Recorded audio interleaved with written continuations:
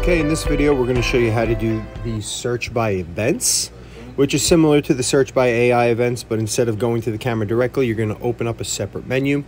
So in this case, we're going to pull up the AI camera here. Okay, we're going to hit the three dots in the bottom right hand corner of the bottom of the menu. We'll choose search by event. Okay, in this case we're going to choose vehicle, and we can choose a start time, end day, end time, end day, the camera.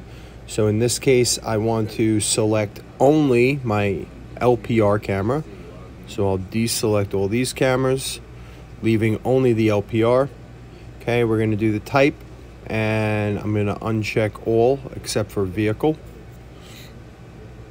Okay, and I'll leave all three: vehicle detection, comparison, recognition, success, and a strange plate, a plate that may not be registered. Okay, you can have your target type, a car or a non-moving vehicle. In this case, we want both selected here. And you can go ahead and select a plate number if you knew the beginning part.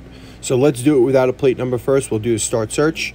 Okay, and this is gathering all the information from today so far. As you can see, 8:17, all the way from this morning at 8:24 to current time, 13:59.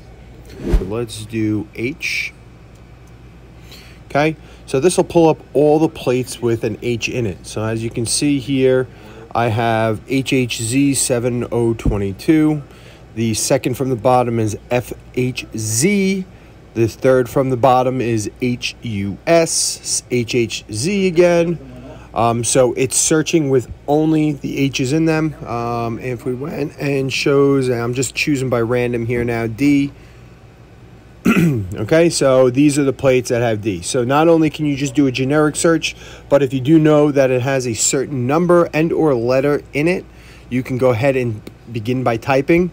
So in this case, this is plates with all 5s in them that were searched. So that is your license plate search.